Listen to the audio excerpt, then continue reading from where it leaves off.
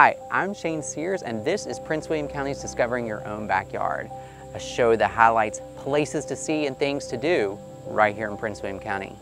Today, we are at Rippon Lodge, which is historically known as the second oldest home in Prince William County. Today, we're going to take advantage of something that many of you may not know about that's available right here at Rippon. It is called Yoga on the Lawn. I'm here with Chris. Chris, you are the yoga instructor for this class. Could you tell us a little bit about the class, like how long the class is and what are some things that people will see? Yoga is a very good exercise. It's very healthy. The class consists of Vinyasa Hatha Yoga. Vinyasa Hatha Yoga is a style of yoga. There's different types of styles. The class runs about 55 minutes long.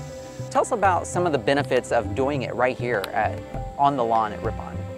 Well, the benefits is it's very relaxing. You know, yoga is a very meditative exercise, and you know, when you're out here on the lawn, you hear the birds and nature and stuff like that, and it really gives a calming sensation to the body. You can enjoy nature and you can hear the birds chirp. It's very beautiful.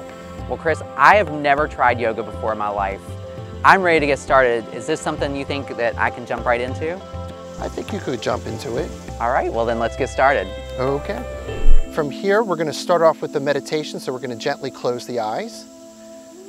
And just breathe in 4 counts. 1, 2, 3, 4. Then exhale 4 counts. 1, 2, 3, 4. Now let's come to all fours to the front of our mats. Come to all fours. We're going to come in a spinal balance. So we're going to bring the left leg out straight. Left leg out straight. And we're going to bring the right arm up. Right arm up. And come back down. Now to the other side, we're going to breathe in, come up, breathe out, come down. We're going to step into down dog, bring the right leg back, left leg back into down dog, ears between the biceps. Just stay here in downward facing dog just for a few breaths. Bring the right leg up to the sky. Now breathe out, bring the right leg forward in between the hands into a lunge. Positioning the left heel down, left foot angling inside.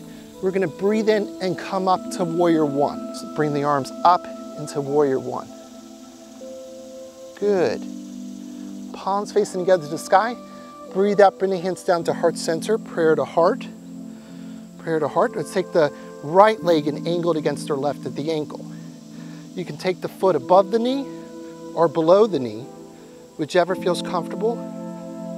And from here, you can keep your hands at prayer or bring your arms up. Mary, tell us, what is it that you love about doing yoga on the lawn?